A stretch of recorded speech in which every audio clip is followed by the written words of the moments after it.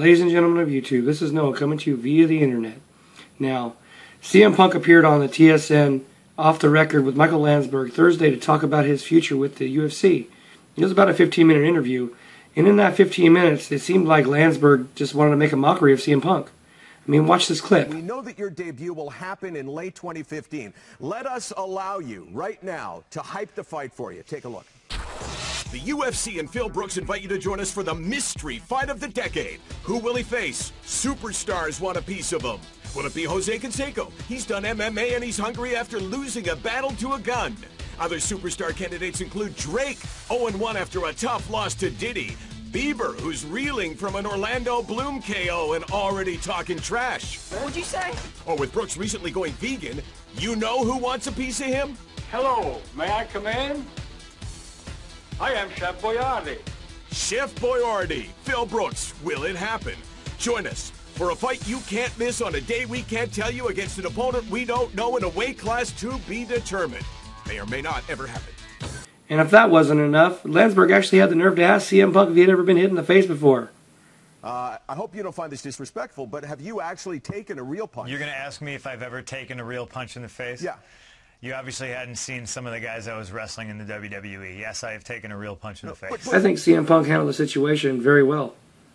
In fact, this is exactly what he had to say. You produced an entire segment prior to me coming on making a joke of this situation, and I understand that, and I appreciate your point of view. Well, I mean, making a joke of it? I mean, what? And then CM Punk actually called him out. Your demeanor off the camera is 100% different than when it is when you know you're being recorded and you're interviewing me. It's just, it's funny to me. Okay, so I'm interested in that because I've never heard that before. What is my? Of course you are. No, but what is my demeanor off camera that's different than how I am right now? You try to be friendly. You try to act like you're my friend, and then when you get me on camera, you try to act like the cool kid in school. Well, and I understand that. That's cool. You asked me off camera if we saw each other at UFC 182 if I was going to big league you. Big time was the term.